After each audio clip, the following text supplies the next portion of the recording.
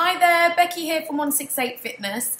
This week's video blog is going to be short and sweet, and I just want to remind you to keep going with those goals and the action that you've hopefully been taking in order to achieve your Easter health, fitness and weight loss goals.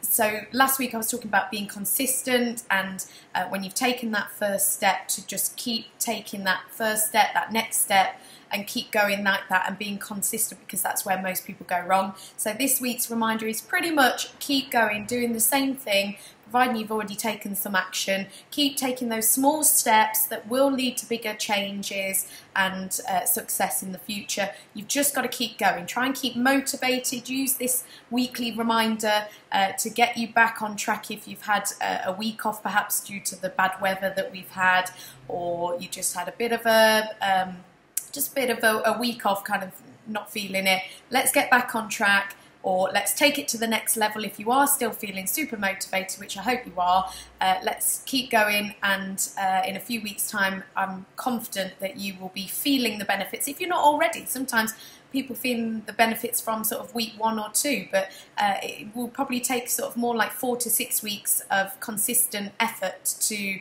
really see some improvements and feel those noticeable benefits.